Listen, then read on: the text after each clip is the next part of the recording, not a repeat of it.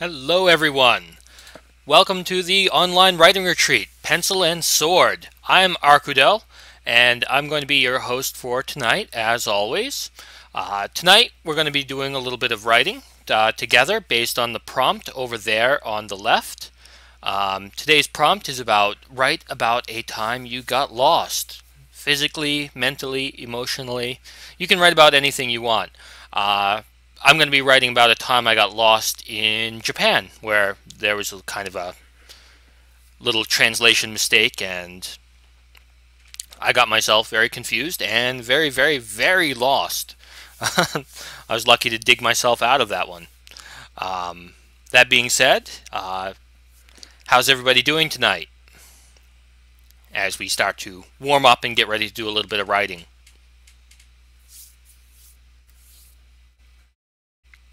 For me, I am beat today.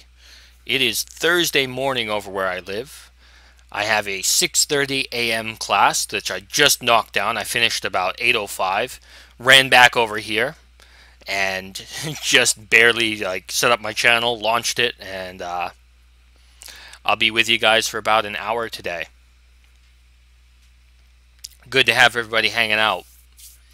What I'm going to go ahead and do, I think we will. Toreishi, thank you for the host. Really appreciate you guys doing that for me. Um, I hope more people come and do a little bit of writing with us. As always, for anybody new to our channel, we are going to go ahead and we're going to do this particular prompt for about today, maybe 25 minutes. And at the end of 25 minutes, hey, just great. I just great. That's a great question. I think it's too early in the morning to answer that one yet. But how about you? How are you doing otherwise? So we're going to be writing for about 25 minutes. Afterwards, you can either choose to post your story or your poem or your writing over in chat and I'll read it. You can come into my Discord and share it there. Or if you want to do it by voice, you can jump into the writer's corner on my Discord and you can share it live with everybody. And I really love hearing people share their pieces. I suppose I didn't need to ask, right? Okay, with all that set aside, let's take that prompt. You guys can see me writing live. If you have any questions about my writing, or if you want to know like why did you use this word, my answer will probably be because I'm half asleep and I'm just rambling. But if you want to know any details about why I'm doing things a certain way, I love answering those kind of questions. All right, let's put about 25 minutes down. I think that'll give us plenty of time to hash this out. Good luck, everybody. Good writing.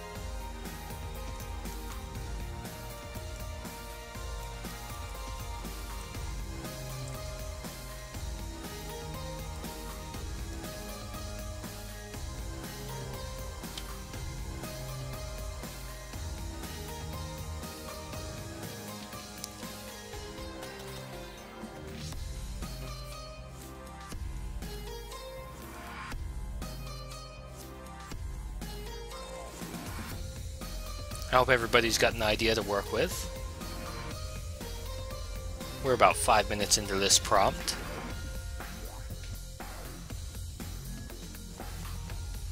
I'm a little bit stuck on this, but I'm gonna push through.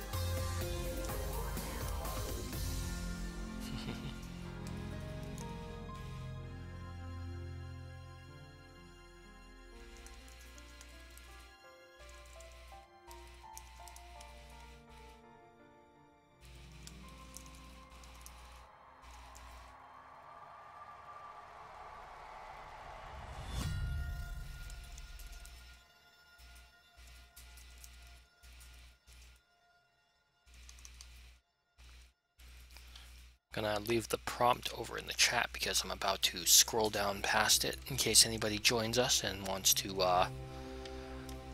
join in. We got about 15 minutes left. Hey, Udi. See? That's why I posted it over there. How you doing, Udi? Good to see you. We're working on a prompt right now where write about a time you got lost. And that can be physically, mentally, emotionally, whatever you'd like to write about. For me, I'm writing about when I got lost in Japan, my first, second week, somewhere in that realm, my first month. But you're welcome to do that. We still have about 15, I can even give 20 minutes left on the prompt. Take your time, do what you want with it. I'm very curious. Thank you for the host. It's very sweet. Really appreciate it. What a day, what happened? I'm doing, as I told Just Great, I don't know how I'm doing yet. It's too early in the morning. It's Thursday. I had my 6:30 a.m. class, and I survived that, and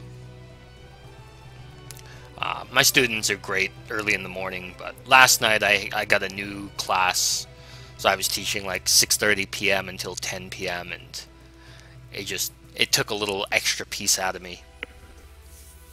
I'll recover. Give me a week and I will be back on my feet. But that being said, as we're rolling into things,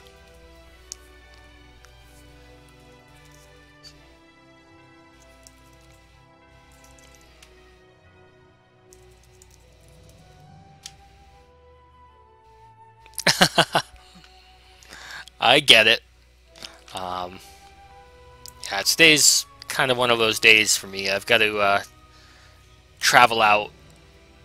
It's cold today. It's almost freezing outside. I got to travel out to a company class today, and I'm dreading that.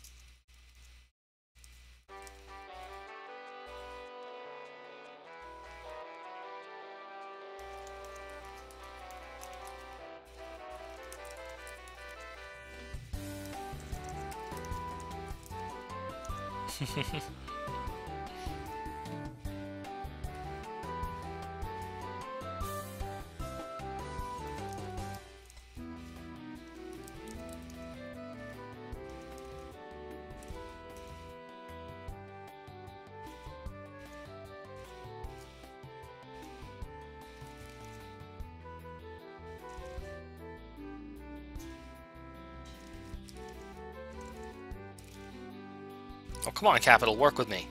No! No, just little letter. Yes. Darn thing.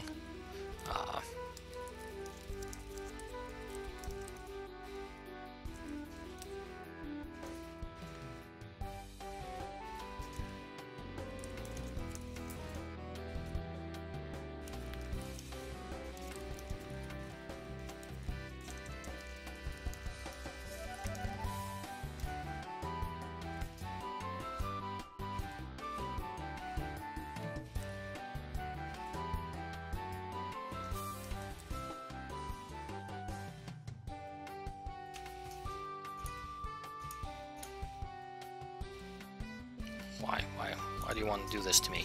Don't do this to me, Google Docs. Damn traitor.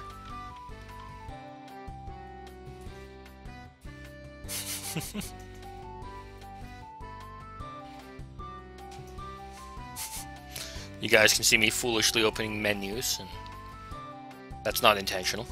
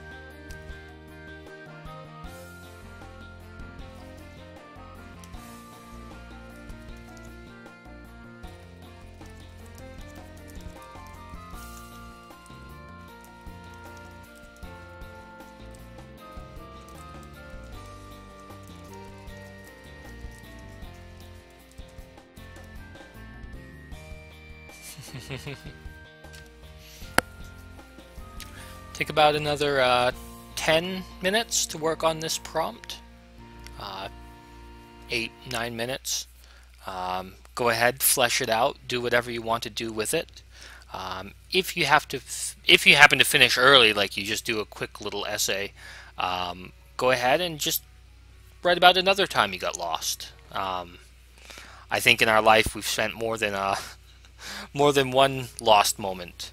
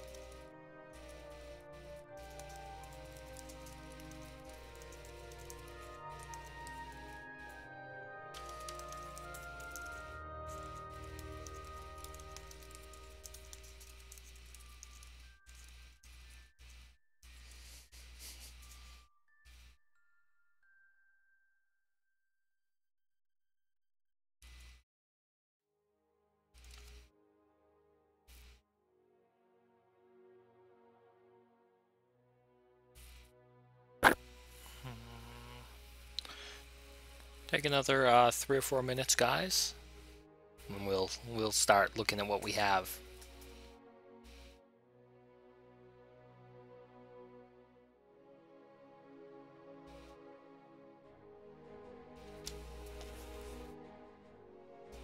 We'll probably wrap today's stream up a little bit early because I'm not 100% today, but I think it's important to write a little bit every day, no matter what we do. Even if it's just a couple paragraphs, getting it down and getting it done and getting in that rhythm has been really helping me since I started doing this. We've been running for, I think this is the 8th broadcast.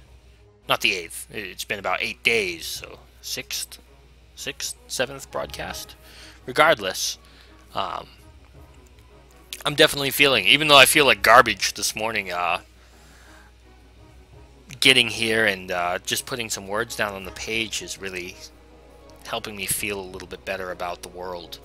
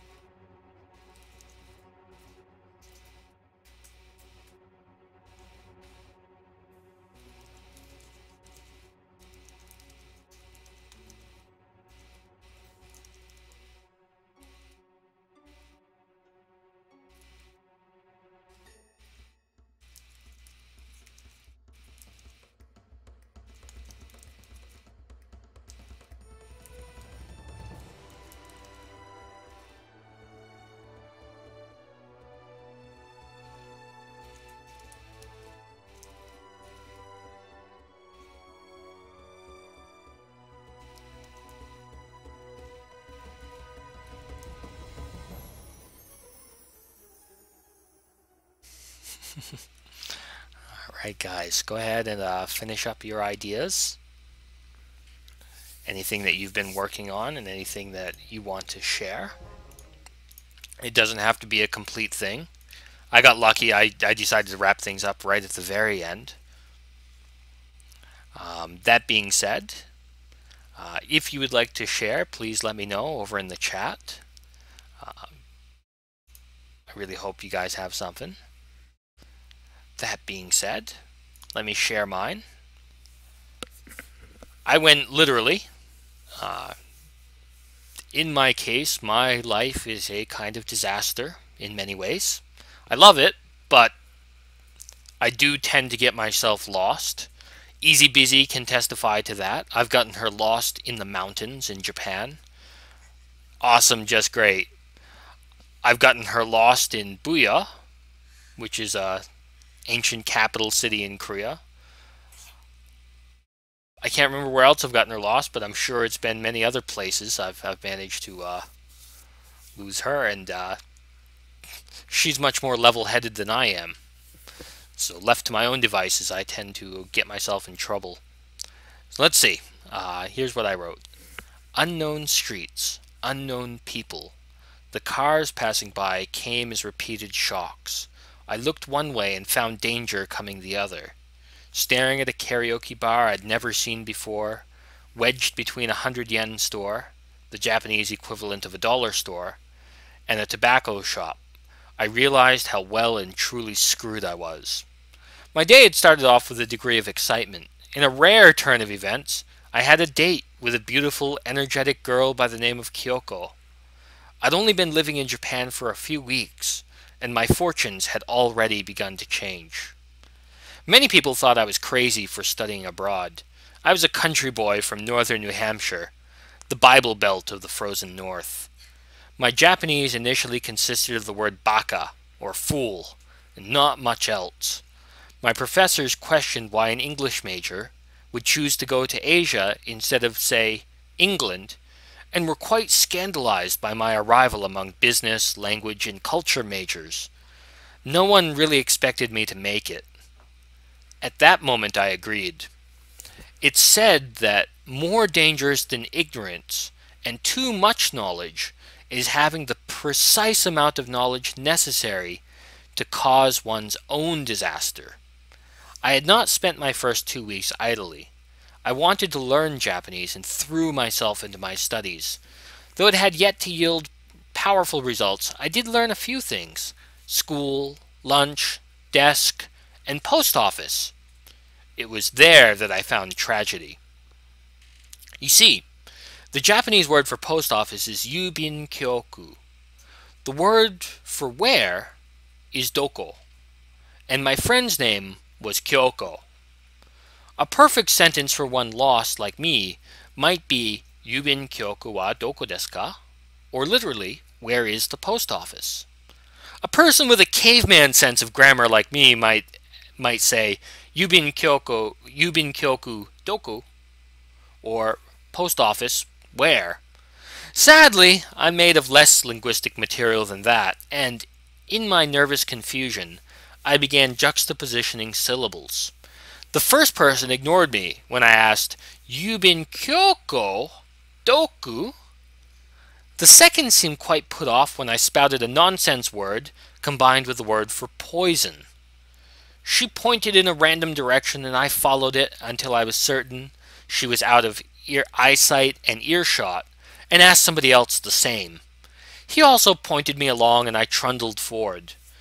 Minutes crawled into a good hour, and though the adventure yielded all sorts of wonderful opportunities to scout out new restaurants and shops, at that point I was quite late for any sort of date, and "I'm an idiot and no Japanese good" is not an excuse most girls, or people, accept. There was a worker handing out flyers for a nearby restaurant. I decided to give asking one final chance, and as I mumbled my garbled curse, she quirked an eyebrow at me. "I'm sorry," she said in perfect English. "I don't understand. Could you say it again?" I felt tears, like genuine tears. Salvation come in the form of a mascoted half bunny, half cat abomination. I told her my story and she laughed, first correcting my arid vocabulary and carefully explaining the route back to the post office. She even drew a map for me on one of her flyers. When I arrived, Kyoko was well and truly gone. I don't blame her. I doubt I'd have waited either. My confidence may have been broken, yet it was reforged by a certain strength, the cool temper of survival, the knowledge that, come tomorrow, I would overcome the challenges set forth. I would learn. I would evolve. And yet, harken back to what I said about knowledge earlier. The very next day, I confidently strode onto the train and traveled to the wrong city. True story. Ended up in Kyoto instead of Osaka. That was my first day in Kyoto. Was it a good day? Okay. That being said, just great. You volunteered. Would you care to share? Do you want to jump on Discord, or would you like to just write it out?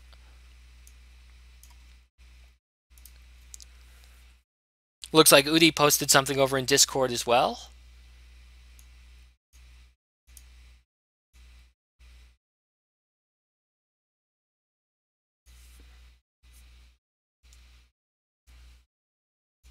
I'll let you go first, just great.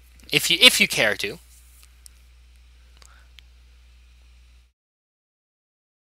Okay, that's fine. Do what makes you comfortable.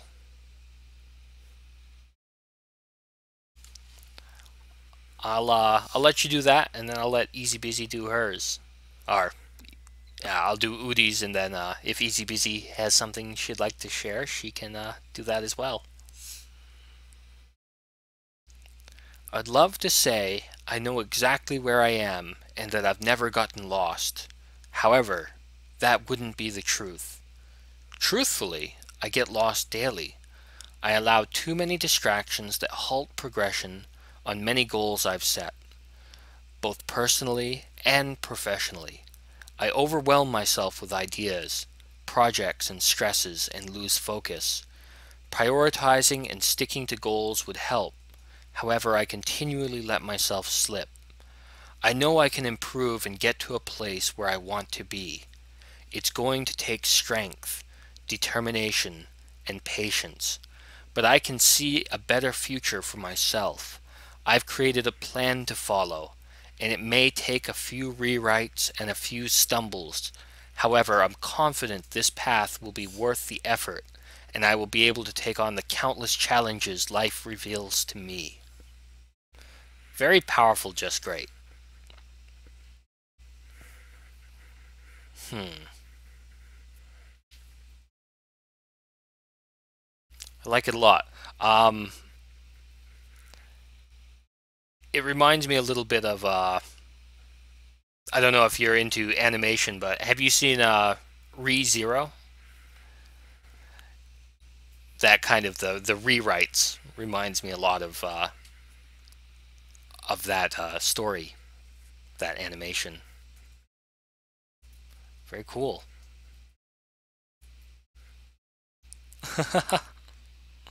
Right, Udi? Okay, I guess Easy Busy posted hers, so I'll do that, and then I'll get to Udi if that's okay. It'll just keep things a little bit clearer for me.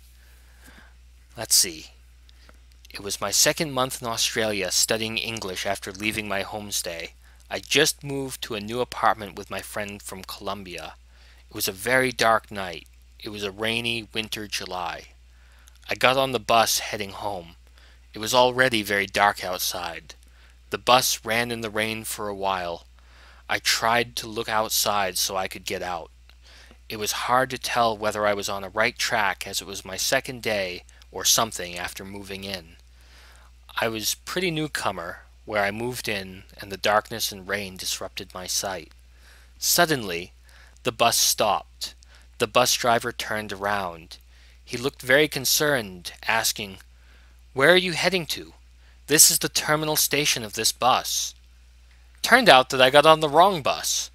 The driver let me know how to get back to the city so I could grab the right bus to get me home.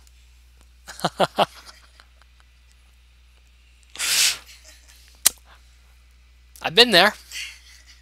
Been there, done that.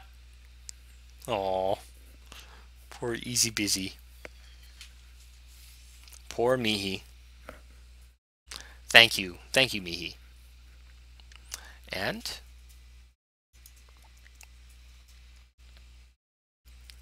let me paste Udi's over here. And I'm going to read hers out of the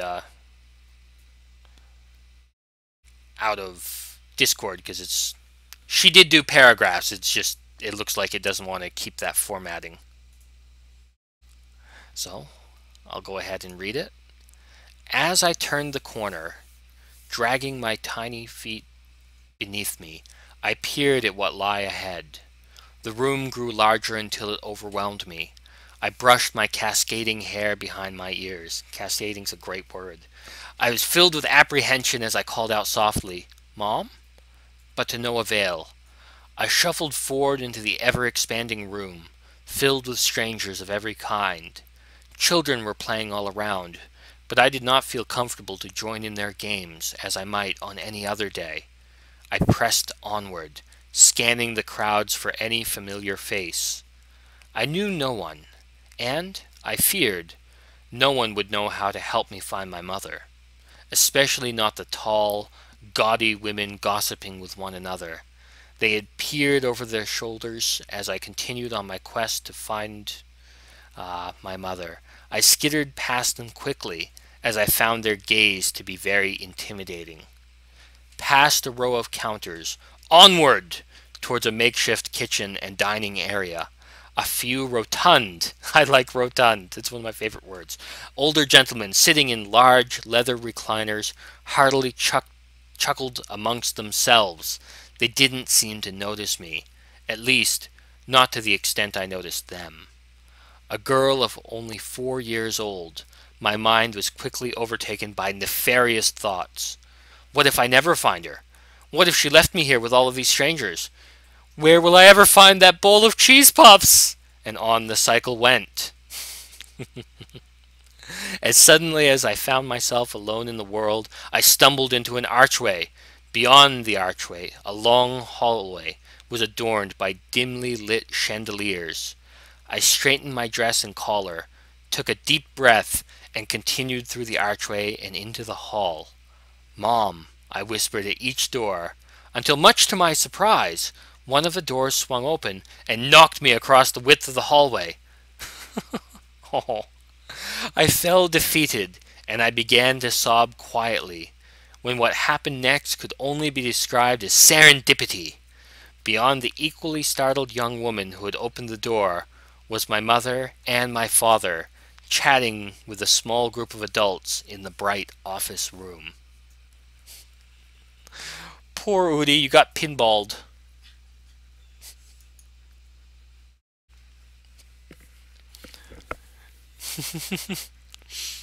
And yeah, it's yes, it's true. She does get lost. Even nearby, she gets lost. It's amazing.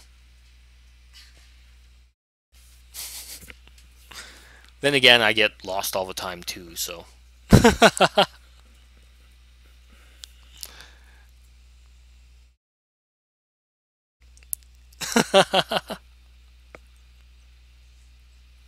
That's okay, Udi.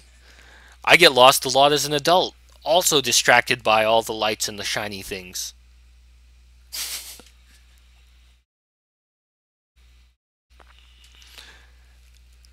I still haven't been to many cities in America. Here in Korea, when you go to restaurants, there's a button on the table, and if you press the button, it will sound a bell in the kitchen so people know to come out and handle your table. And the first time I saw that button, I had no idea what it did. I'd never seen one before. So I, kind of like you, Udi, beep. and nothing happened. So I wailed on that button a good like 15, 20 times, and the restaurant staff came out and they did not look happy at me. I guess I was just like ding ding ding ding ding ding ding ding ding ding in there in the kitchen. So yes. Well, I mean it's a big red button on the table. I thought maybe it would be a transformer or something really cool and not a chop shop kind of deal. But I refer to it now exclusively as the magic button. I don't know. Do they have those kind of buttons on tables in the U.S.?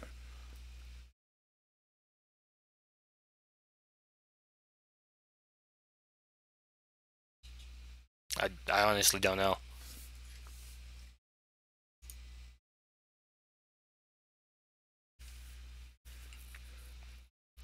Um, that being said, whether the answer is true or not, I think I'd better cut the stream short a little bit today. I've kind of just gotta lay down, rest, and not die. Sometimes, oh, okay, they are. I think it's really useful now that I know what it does. Sometimes it's hard to get the attention of the staff, especially as a foreigner. Um, just great.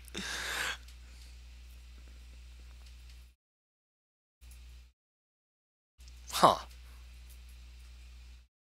Yeah, see, the countryside, we're lucky to have menus and not just stuff written on the board, scrawled up somewhere.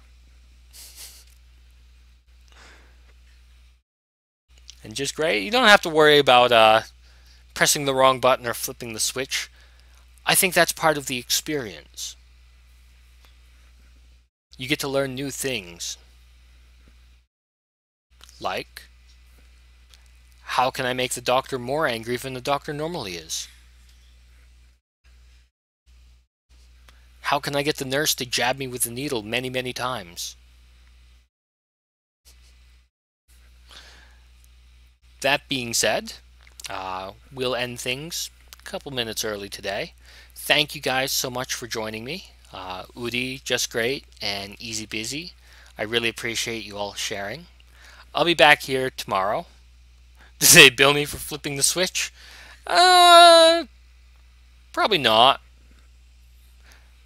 They'll probably charge you for like 8 injections with a needle when they decide to poison you, but you know, that's what insurance is for.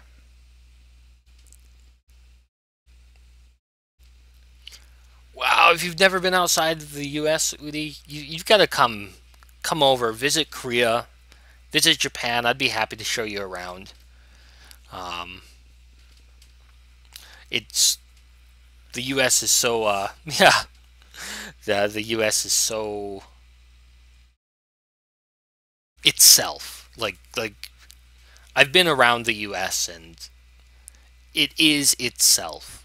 But once you venture outside, it's such a different world, um, in a good way. You know, we get lost, we have these experiences, but um, figuring out that the world is so different is so valuable.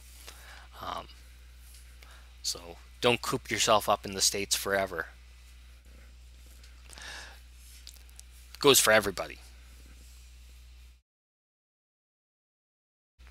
That's exactly what it is. Eye-opening. It's a good way to describe it. Mm. Japan, Ireland, Africa, Egypt. Japan's awesome. Um, if you ever get the chance to visit Japan, let me know, and I will make a special trip over there to help show you around. Osaka and Kyoto are my areas. Outside of those, I'm completely useless. I have no idea what's going on. But Osaka and Kyoto, I know well enough to get you lost in the mountains, but to get you unlost from the mountains.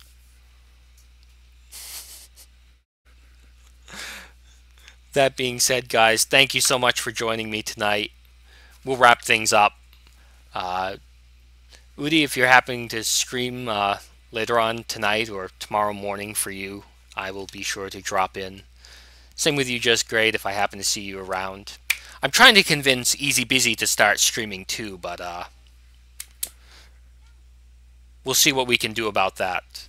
She's kind of a fashion designer, so I think it'd be pretty cool to have her on creative. Who knows what else? I might make her play some games. Scary games. Watch her have a heart attack live on stream. Thank you, Udi. Thank you, Just Great. Thank you, Mihi. Easy Beasy. Have a good night, everybody. I'll see you soon. I'll see you tomorrow. Always my pleasure, Just Great. I'm happy to be here. There we go. All right. Bye-bye, guys.